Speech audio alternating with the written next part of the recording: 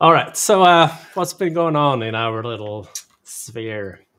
Yeah, so came across a couple of cool new things that have landed on the list to try out, the ever-growing list of things to try and play around with, and a couple of not so great things that I figured we could talk about a little bit today. If you'd like to share my screen, though, I can start out with some of the cool community things I've come across. Yes, sir. All I right. can, and I did. Thank you, sir. That looks good to me. So first thing I came across is this Intune Assignments Report that utilizes Power BI from Trevor Jones. So we've talked a lot about how we can find out what resources are or what items are assigned to various resources. That's come up, been a topic here on Office Hours a few times in the last couple of months. And Trevor's got a nice way that he put together of actually visualizing this information. So I am looking forward to getting this up in my lab to get a real demo going and see what this visualization looks like.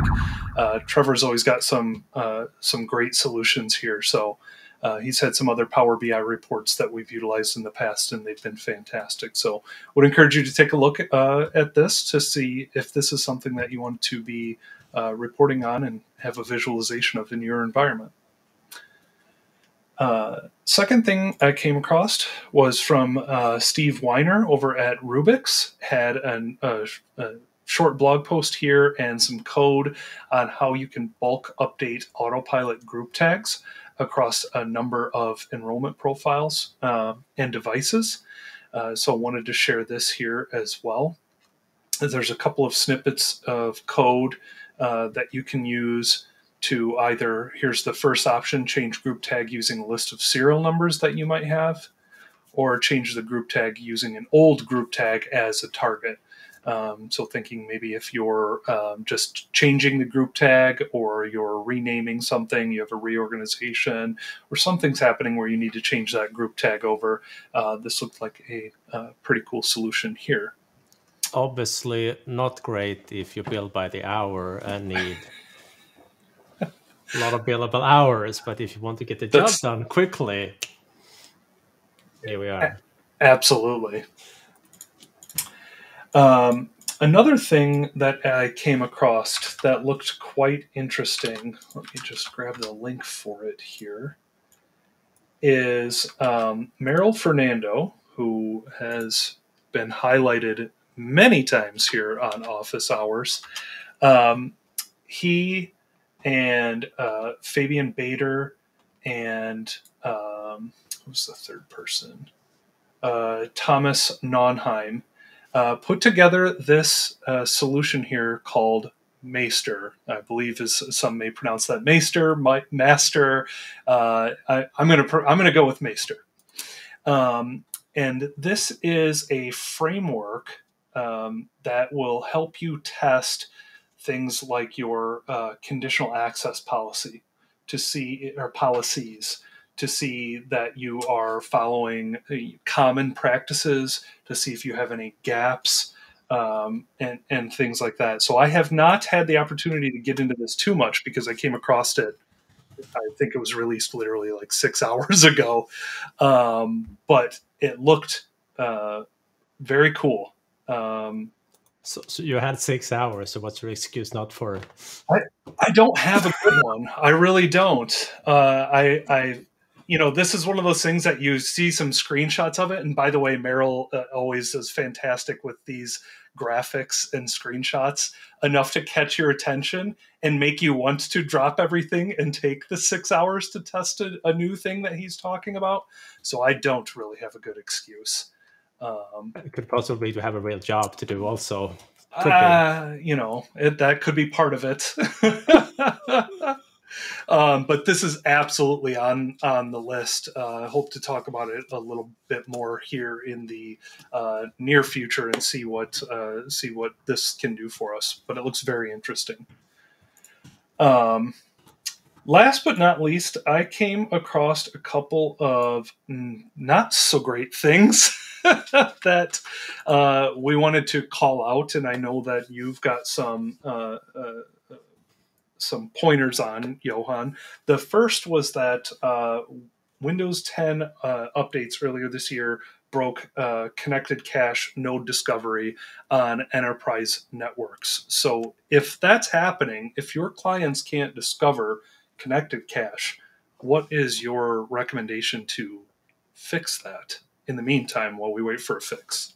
Well, luckily it was luckily, but it was only the ACP discovery that broke down, and there are plenty of other options to specify the cache host. So you can do that with an Intune policy, you can do that with a group policy, you can even do that with a PowerShell script that smacks that registry key in for the cache host value. You can use a config manager baseline, Intune remediation script. If you have our agent, you can use that one too. But long story short, you can at least temporarily populate that value differently until a fix is available. Good to know. So not the end of the world. No, definitely not. As long as we have a workaround, that's at least something we can work with. And the other thing that I came across, I think both of us came across at some point, was last week. I think I mentioned the 23H2 security baseline was released in Intune. And put simply, at the moment, if you are managing non-English operating systems, don't use it. As I understand it, I believe the settings were not, they were using the display name of certain things and not the well-known SID. Is that how you understood the issue? Yeah, basically, they hard-coded in names rather than SIDs, which is a big fat no-no, unfortunately. Definitely. So Microsoft is aware of the issue. The Intune support team is aware of the issue. So hopefully we'll see a fix for this soon. But the current recommendation is if you are deploying anything other than managing anything other than English operating systems right now, do not assign that baseline. So that was what I had for today. How about you? Well, I had a few things that I stumbled across. First, something I know that even if you didn't want to be part of this, you were part of this. See if I can share my screen here. Not this one here, that's just a query, but this scenario here where you have a config manager database that decides to grow and grow and grow and grow very, very quickly. So Rudy put together a blog post because he was in the exact same scenario where it grew 700 gig in a very short time period. So eventually he pulled together a very, very nice blog post published yesterday here. His database was growing 1 gig per minute. So yeah, fairly quickly, I'll say. Anyhow, he found out that all the different maintenance tasks can be called as stored procedures. Probably not supported, but that's how they're being called. So I thought that was pretty cool, worth mentioning. So this blog post, of course, is among the links that we will share. Yeah, that was not a fun problem to run into by any stretch. So basically, some clients are sending up some Defender logs, and that's what, at least in my case, was filling up that table very, very quickly. Wasn't that like 4 a.m. on a Sunday morning, something like that? Or Yes, it was. The clients were sending those things, and the database grew from 70 gigs to about 280 gigs. Not great. Not great. Literally overnight too. All right, fantastic. Yep. All right. The other one I stumbled across an update was Microsoft themselves, but they have been working on a Windows Update distribution port for a good while. It was showcased in one YouTube video earlier this year, and I'm delighted to see that it's coming apparently in next release of Intune. So that was nice. Now, we also had a new release of PowerToys.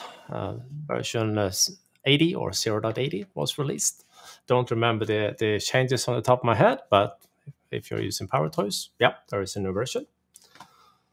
Then I stumbled across a, in my opinion, pretty shiny little tool. It's a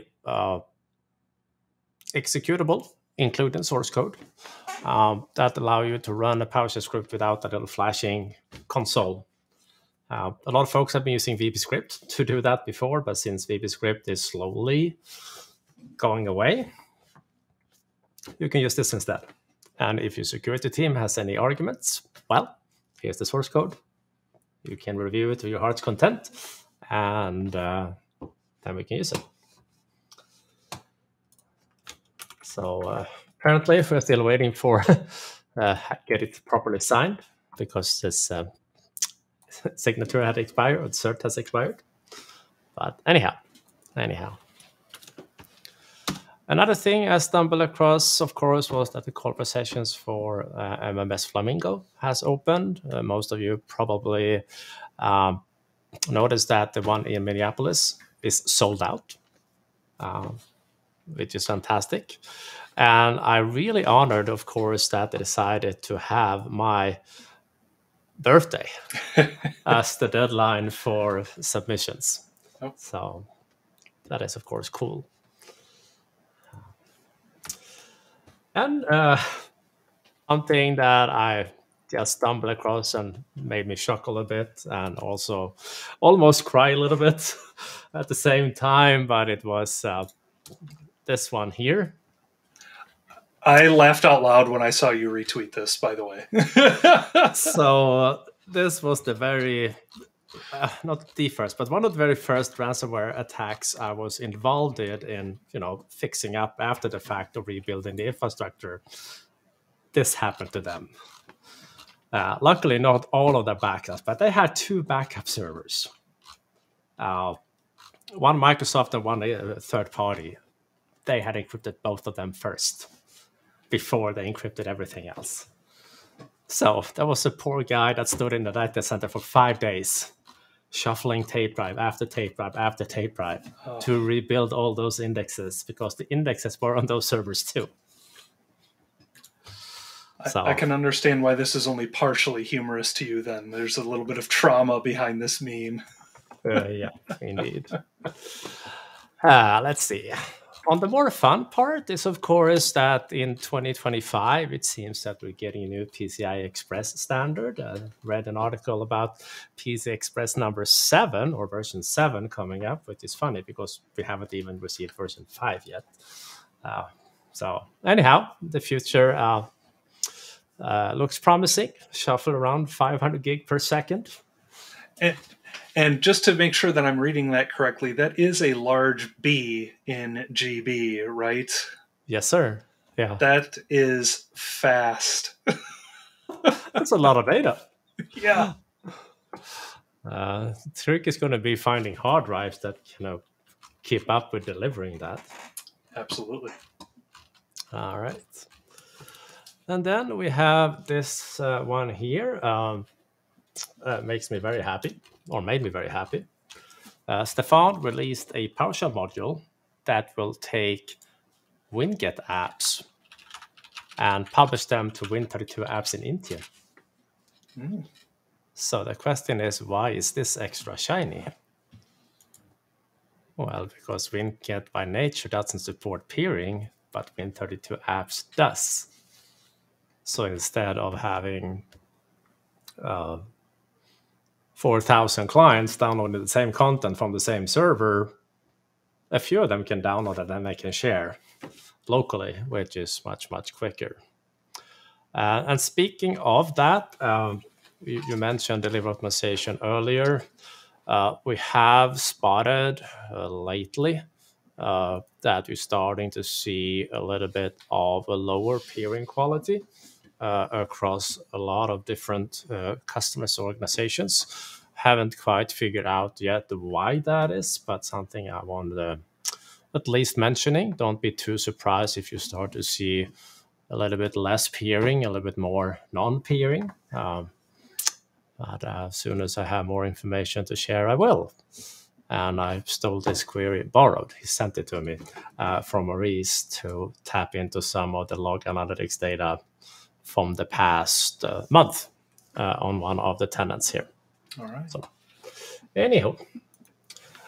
And of course, finally, we have this one here. Panu tweeted about the new version of the snipping tool. He was very excited about the new drawing options.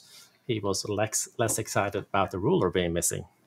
Apparently, he was using that one a lot.